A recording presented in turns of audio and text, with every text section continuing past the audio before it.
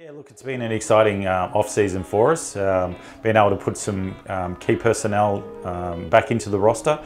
We had a really good opportunity to retain some of the guys from last year, which will keep a bit of continuity for the fans, but also for our program. So, I mean, Mason Peatling was pretty important to us. We followed him all the way through to add a bit of size and toughness to the group.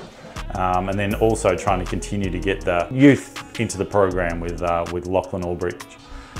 You know, Lockie's someone that we followed from last year when he played for UC Riverside, and all the way his junior progression has been quite outstanding. So yeah, the roster itself shaping up pretty good, and got a few more pieces to finish off an exciting off-season. 3 roster spots still available as it stands, 1 import spot and 2 Australian or local players.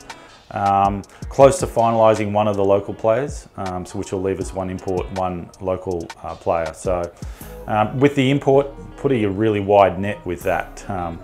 We've got an idea about the kind of player that we're looking at right now on the back of some of our key signings in the off-season, and hopefully in the next few weeks we'll get a bit of traction in that space. Just to give an idea about the exact kind of import player we're looking for to fit the system and fit the personnel we've been able to put together.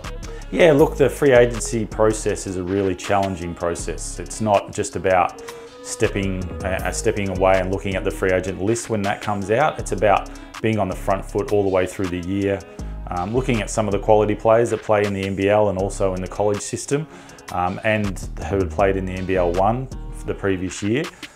Keep an eye on their progression, and then sort of make contact with the agents during that year, just to keep an eye on what their thought process about free agency is going to be.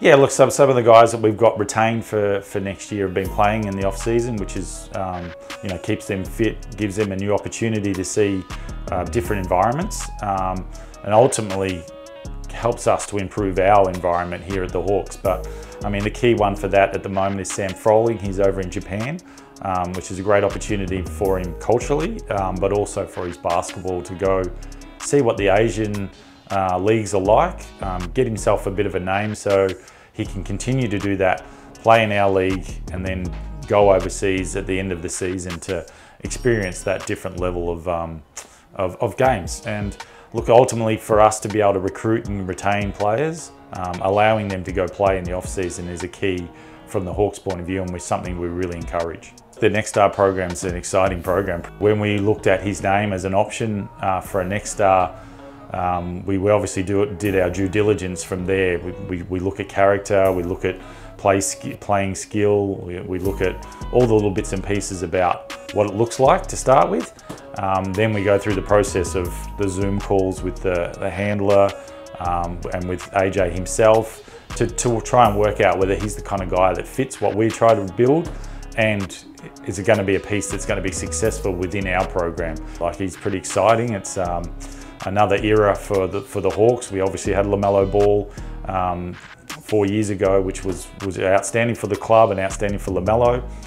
Since then, we have Justinian Jessup, who was drafted and then stashed here in the Hawks. So this is another exciting piece in this program, and you know, we're pretty excited to see how good AJ is going to be.